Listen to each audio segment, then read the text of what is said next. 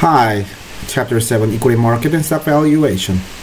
So, this chapter show how to evaluate the stock. So, we focus on valuation model itself. As you know, stock is one of the most important financial securities with bond, and this valuation method is very important. So first of all, we have to learn what's the cash flow for stockholders. So, as we learned in Chapter 6, the bond valuation, for bond, there are two different types of cash flow. One is the coupon, and the other is the par value principal, $1,000, right?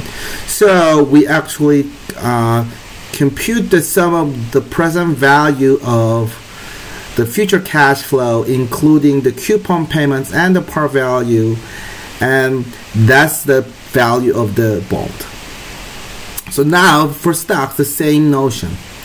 For stock valuation, we need to compute the present value of all future cash flows that stock may generate. So first of all, if you own a stock, so you have the stock, you receive the cash two ways. One, firm pays dividend. The company pays the dividend.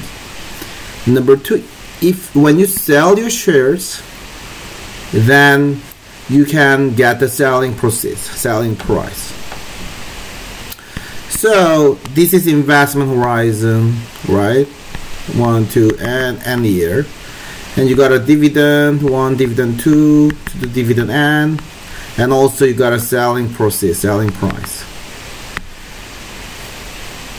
Okay, so same thing.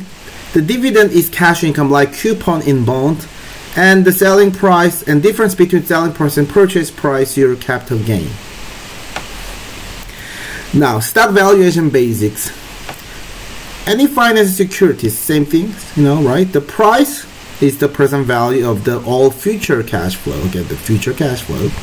We use the discount rate, sort of the required rate of returns, right? Appropriate discount rate, same as the bond.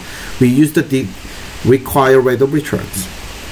But the problem here is, so previously we saw that there's a selling price, right? That may be the terminal value for the one shareholder. However, unlike bonds, the bond has the maturity, right? So maturity is basically, that's the end of the life of the bond. So there is a predetermined terminal cash flow, which is the par value. However, the stock does not have that terminal value, because even though you sell the stock to another buyer, another stockholder, still that stockholder has that shares, and then trade again. So as long as the company survives, stock never matures. So stock does not have terminal cash flow. So it's kind of the infinite problem. So they keep paying dividends, right? Dividend, right? And actually forever. So the problem is a little bit different now. Bond, easy. It's predetermined cash flow first of all, and there's a terminal value, so we simply just take the present value of all those coupon and the par value, get the value of the bond. However, the stock, take the present value of each cash flow separately and add them up. Those approach does not work since there's no terminal value. So we made some assumption to make it happen. Actually, this infinite problem, to solve this problem, we need to make some assumptions, and then mathematically solve the problems. So let's make some assumption here. There are three assumptions we basically use. First of all, stock pays dividend. Some stock does not pay dividend. So we can use this model when stock pay dividend, because the dividend is the cash flows for the future. Okay, so the stock pay the dividend. And then the second assumption is that starting with the next dividend, all dividends grow at a constant rate. Does not have to be positive all the time. It may be positive, negative, zero. doesn't matter, but it should be constant rate. Now it's constant rate, and it should be forever. So indefinitely it grow or it actually drop, doesn't matter, it's constant, basically just the constant rate forever. And the last one is the growth rate in dividends should be less than the required rate of return of the stock because of the characteristic of the model. And we call this model the constant dividend growth model because we use, say, the assumption that from the next dividend, all dividend grow at a constant rate. So in this case, we can solve the problem. So let's look at that. So price of the stock is first year dividend, second year dividend, third year dividend to infinity. So it's actually infinite problem, right? And discount back to the present. Okay, but never stop. So mathematically, we can rewrite this like this. So sigma t equals to 1 to infinity dt. So each period dividend divided by 1 plus r parts of t. So first of all, we need to estimate this dividend because dividend is not predetermined money unlike bonds again.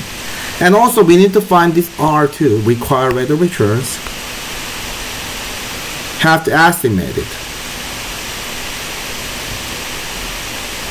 So let's look at the special cases. First case is the constant dividend, which is the zero growth. So its growth rate equals to 0%. Okay. Second case, constant dividend growth. So do you have growth rate, and third one, supernormal growth, which is a little bit differently calculated. Okay. So this is zero growth. If firm does not grow or change the dividend amount, so this infinity problem again. The dividend is all the time just the dividend, right? This problem is actually called the perpetuity problem, right?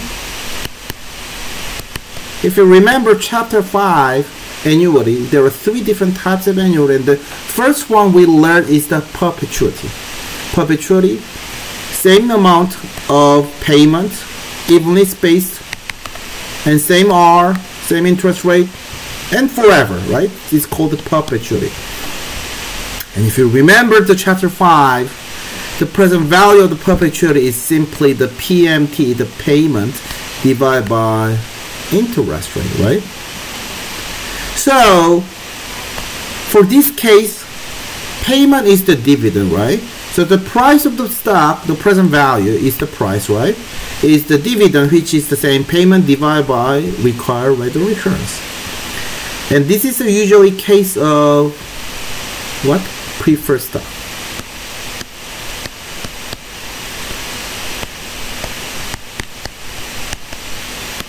There are 2 different types of the stocks. One is the preferred share, the other is common shares.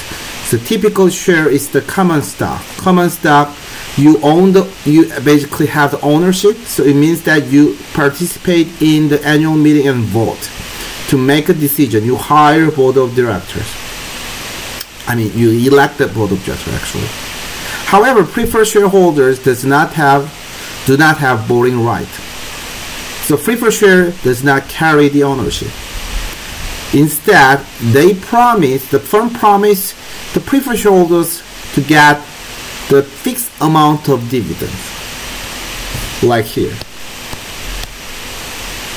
So, preferred shareholders have the guaranteed fixed income. The characteristic of the fixed preferred share is very, very close to the bond because they have promised cash flow.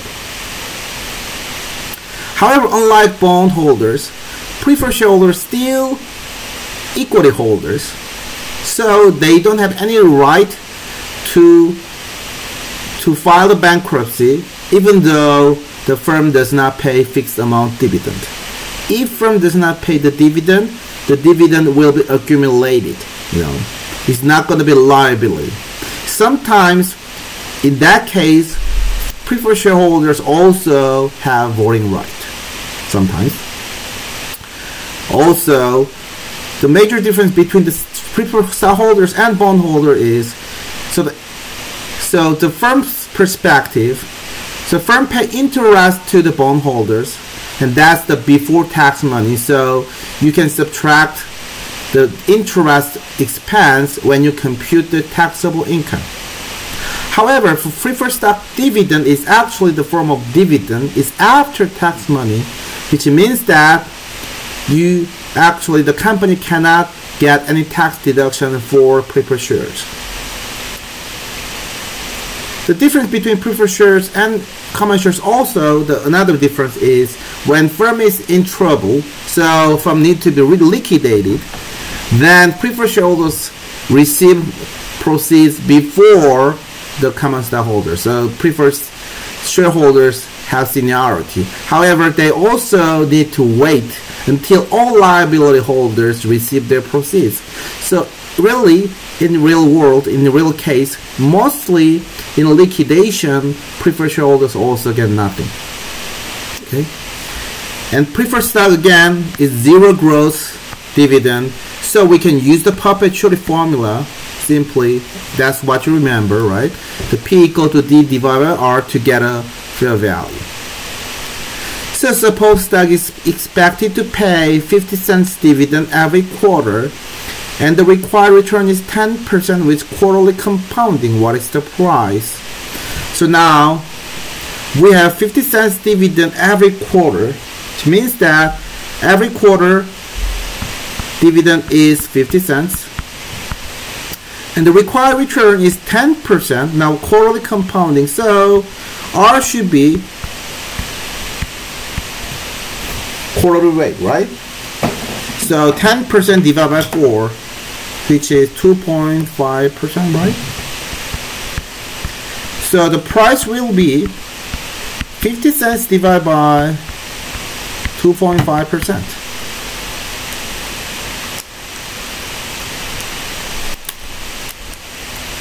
Is $20. So the fair price of this stock is $20.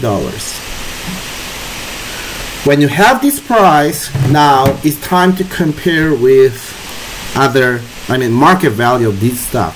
So if the market value of this stock is greater than this $20, then it's overvalued stock, so you need to sell it. Sell recommendation. If the market value, the real trading price is below $20, it's undervalued stock, so buy recommendation. You need to buy it. So that's why we got the fair price. Now the second case is when growth rate is the constant. So we have G. Now again, G doesn't have to be always positive. G may be all numbers, all percent. But it have to growth rate, not the constant amount. It's constant rate. It means that the next period dividend will be D0 times 1 plus G. 2 period later, second, so it's a square, and then T period later is basically part of the T. So your expected dividend will be this D1 to DT. This is not the minus, D1 to DT, okay? That's, you calculate using the growth rate. So the one key is actually the estimating the growth rate. We are not going to learn it this class, but for advanced class, we also need to actually estimate this growth rate too. So when the dividend just pay $2 and the growth rate is 6%, then it's simply the D1 will be D2 times 1 plus 6%, which is $2.12, right? And then D2 is $2.12 again, plus 1 plus 6%.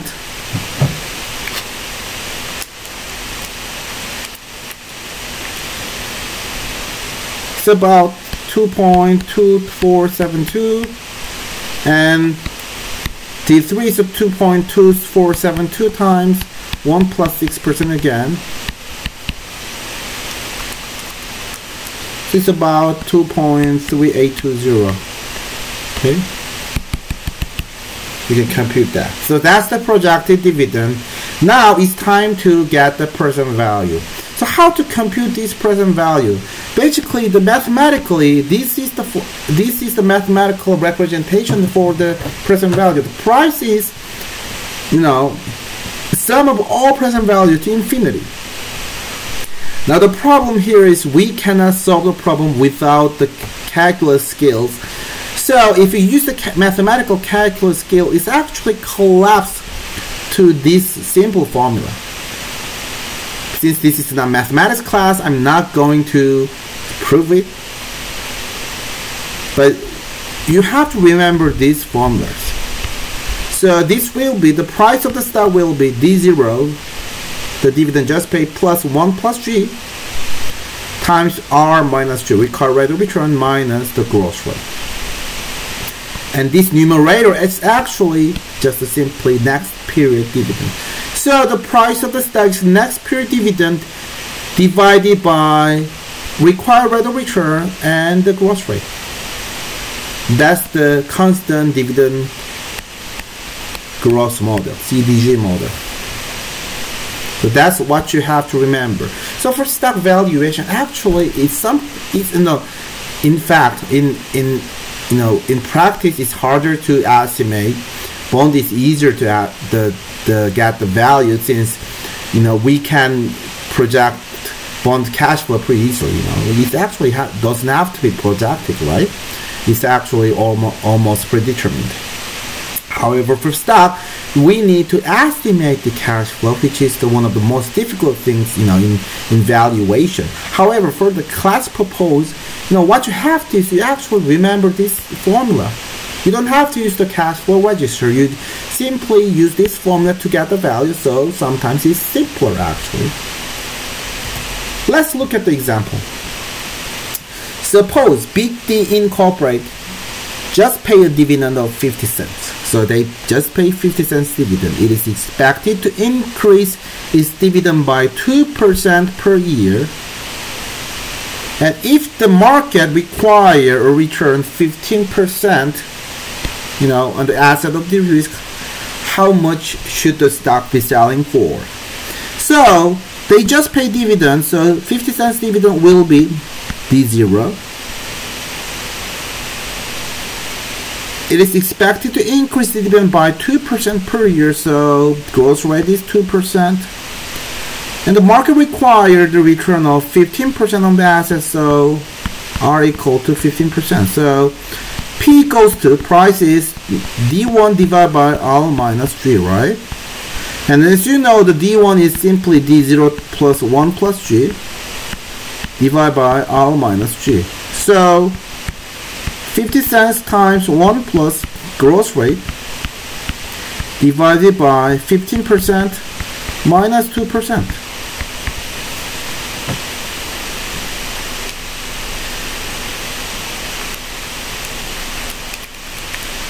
Then the price is $3.92. That's the fair price for this stuff.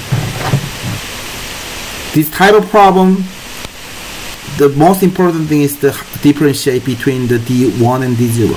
It says it's just paid, so that's the D0. So you need to actually calculate D1 by multiplying 1 plus growth rate.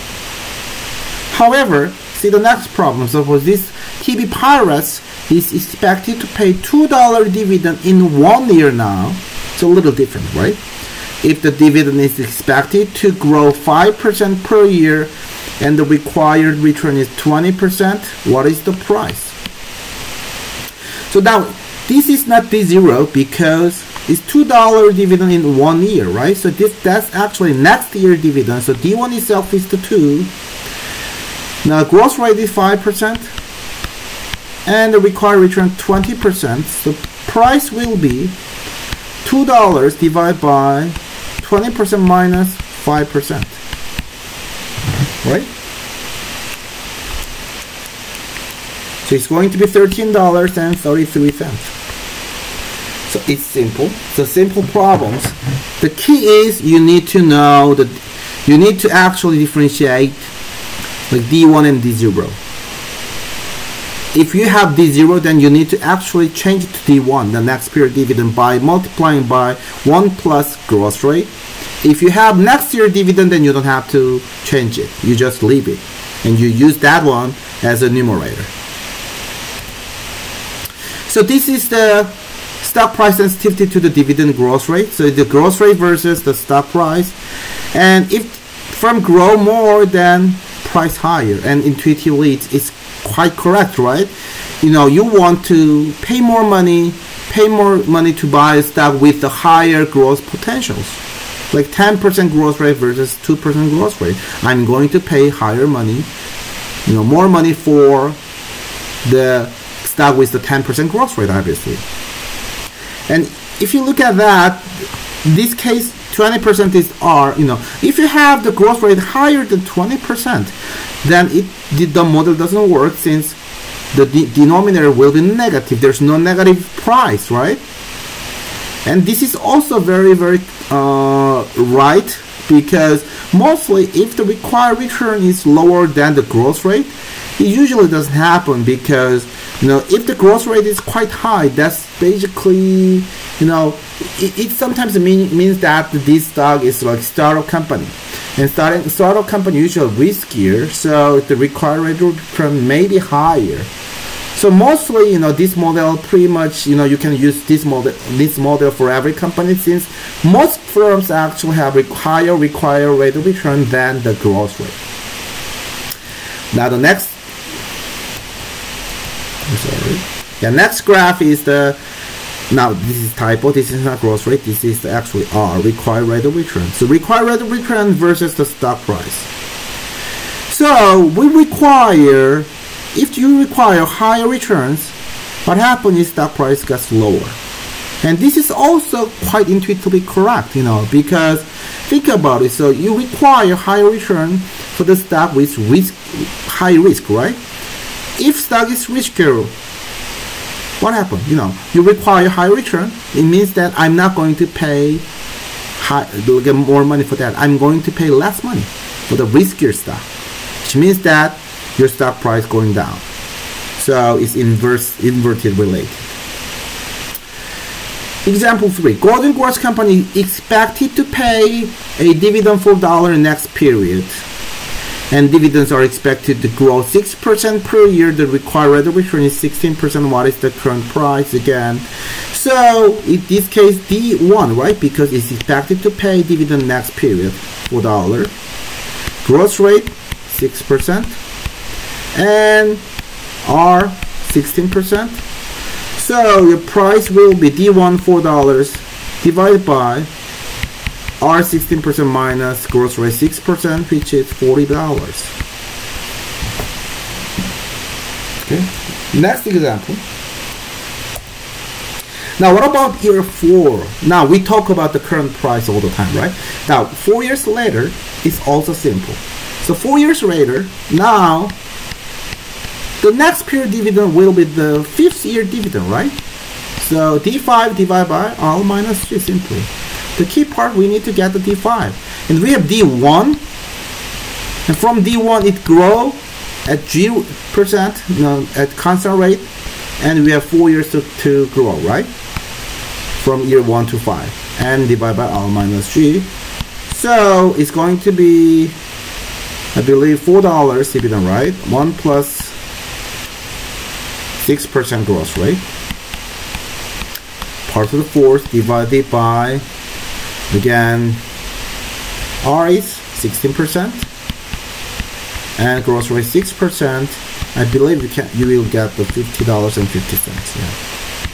So you can get the price anytime, and you see the price increasing, and it's also quite right because, you know, the firm's growing, so stock price should increase, right? Now this is the condition for the constant growth dividend growth model. First of all, dividend expected to grow at G forever, which is the condition of the constant growth model, right? And the next one, now stock price also expected to grow G forever.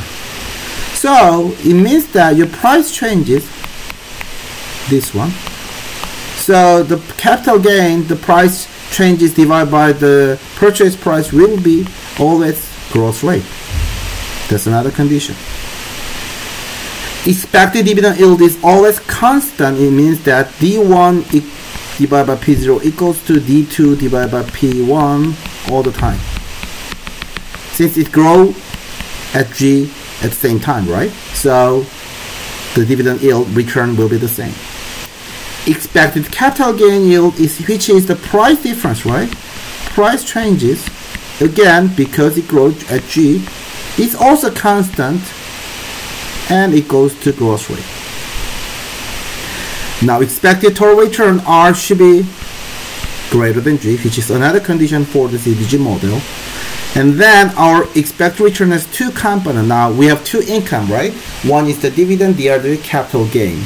So your yield, total return should be expected the dividend yield plus expected the growth rate, which is the capital gain yield. This is the capital gain yield. And we're gonna see this formula actually later on, actually, later slide. Now the next item is the non-constant growth. This is a little bit complicated, so you need to carefully practice one. I'm going to also post number of problems, with solutions on Moodle already, so you can also practice for those problems too. Okay, so let's look at it. Suppose a firm is now expected to increase its dividend by 20% in 1 year and 15% in 2 years. After that, dividend will increase at a rate of 5% per year indefinitely.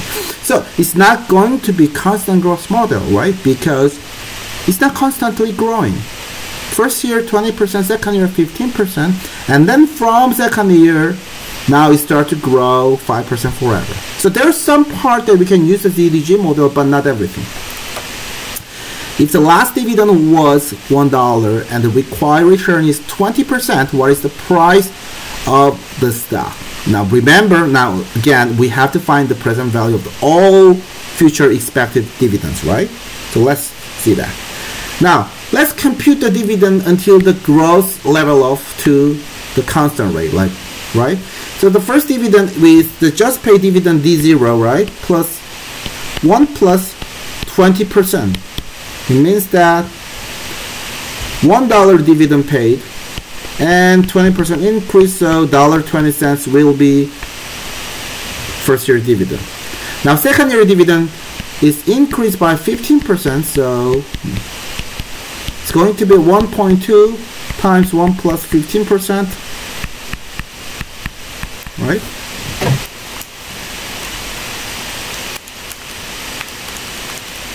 Which is 1.38.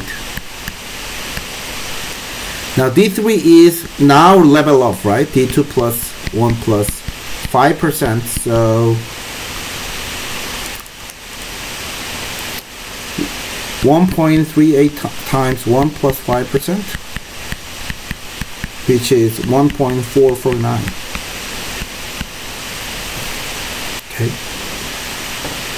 So the first step we have to do is, let's look at this timeline here, right? First dividend $1, second dividend $1.20, third dividend $1.38. I mean, D1, D2, D3, right? So let's assume that we sell this share at the time that start to behave like CVG model, constant growth rate. So it starts from this year 2, right? So let's sell this share in year 2. It means that we can get the price as of year 2 using D3, since from this point your dividend grows at a constant rate forever, right?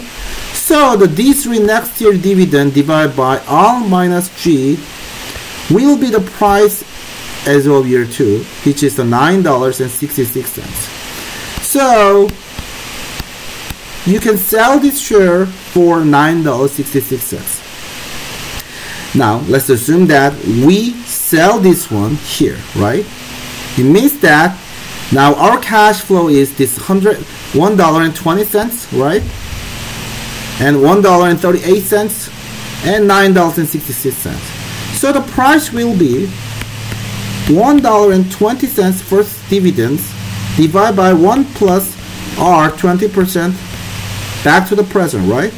Plus 1 plus $3 second year dividends to come back to the present, so 1.2 square.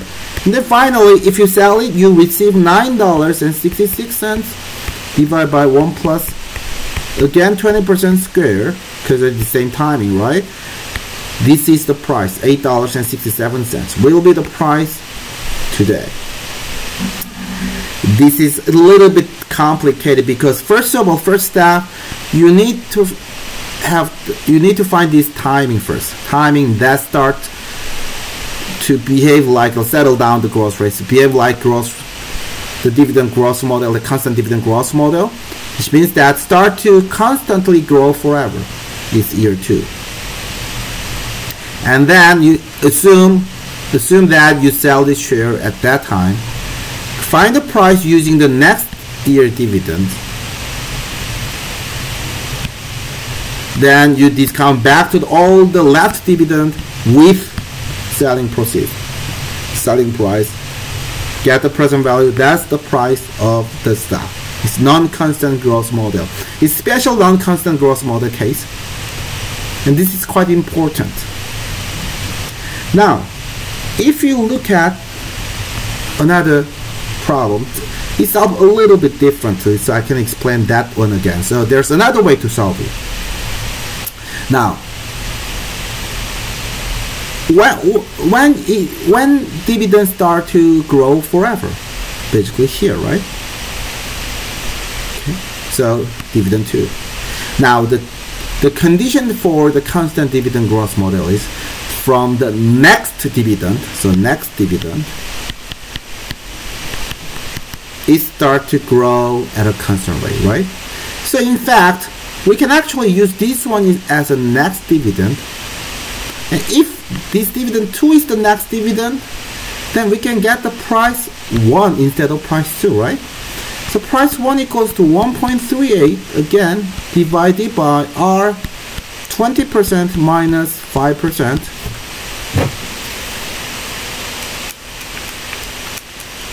Which is $9.20, 9.2.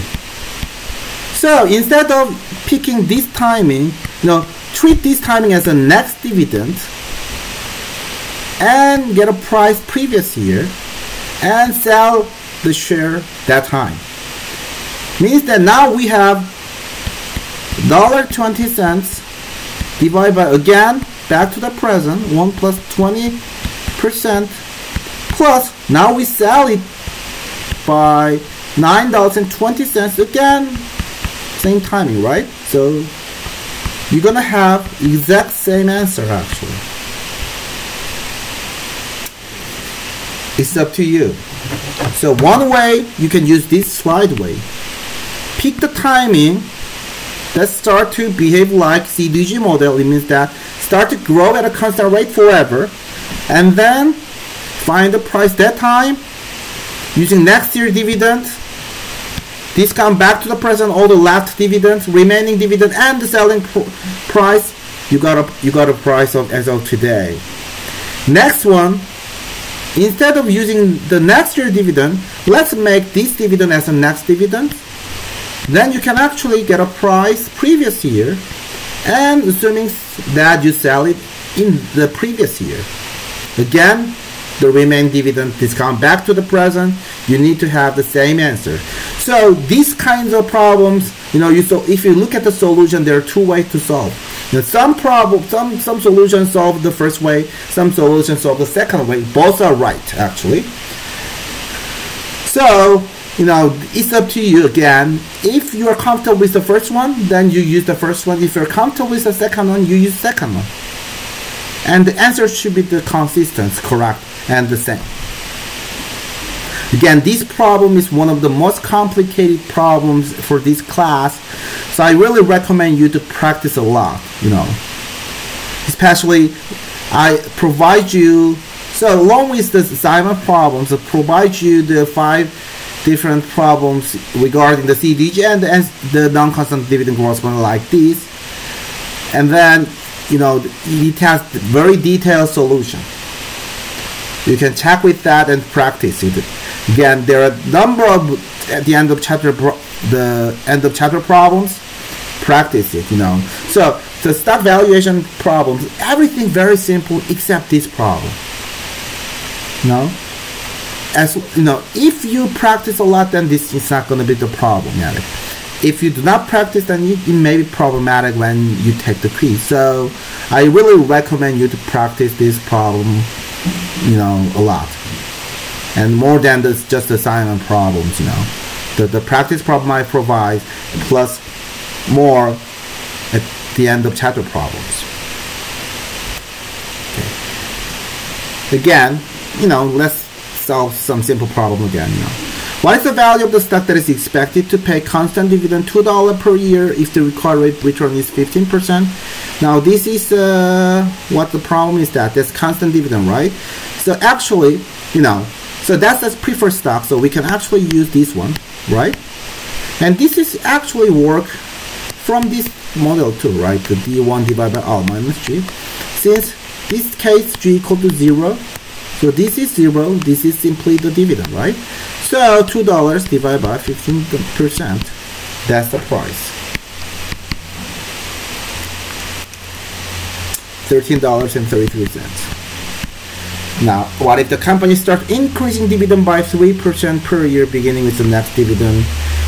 Required returns 3%, now G equal to 3%, then simply plug. Now, $2 dividend just pay 1 plus 3%, that's the next year dividend, right? And then plus divide by 15% minus 3%. So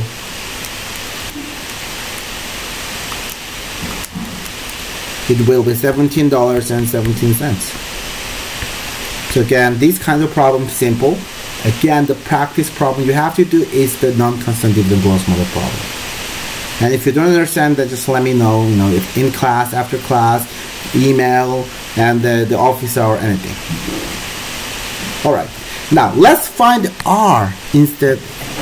So from this formula, so P0 equals to D1 divided by R minus G. Let's rearrange it. So this is gonna be P0 times R minus G equals to D0, D1, right? Then R minus G equals to P0 divided by,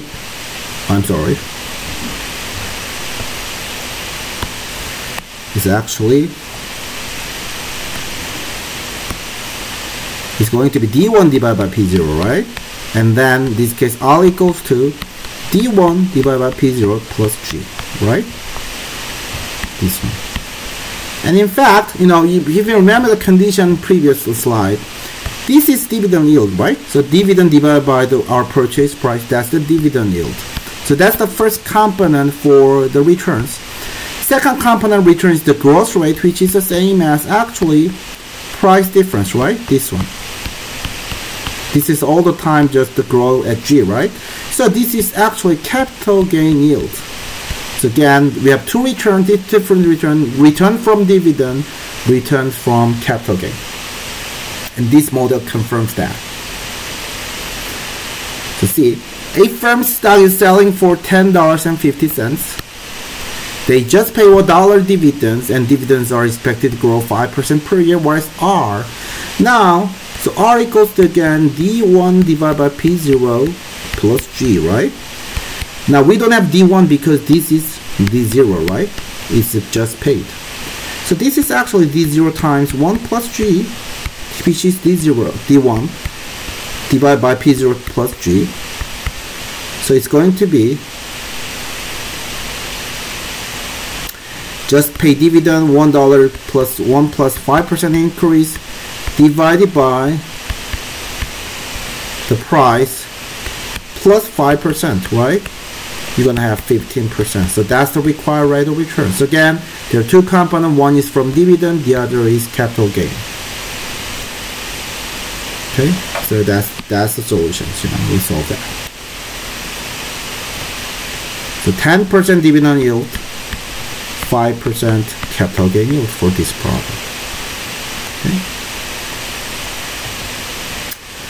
You observe a stock price $18.75. You expected dividend growth rate 5%, and the most recent dividend was $1.50. Again, the most recent dividend is D0. That's the key. So the R equals to, again, D1 divided by P0 plus G. D1 can be calculated by the D0 times 1 plus growth rate. So 1 plus 5% divided by the price, $18.75 plus 5%. So your dividend yield is actually 8.4%, and capital gain yield is 5%. So total yield is 13.4%. That's R. Okay. So this chapter is not very long chapter. This is short chapters. We only learn how to evaluate the stock. And one, you remember dividend growth model, like the constant dividend growth model. The formula is important. Okay. Number two, you remember the condition of, the characteristics. It means that there are two different types of the yield. One is dividend yield, the other is capital gain yield. And from this model, capital gain yield always just the growth rate. So it means that this model assumes that the company actually pay dividend forever, and this dividend grow at G, which is the growth rate of the firm. Because the stock price, if we believe that the stock price is reflection of the future value, all the future values, right? So basically present value of the future cash flows, then if firm grow at G, then the stock price also should increase by G%, right?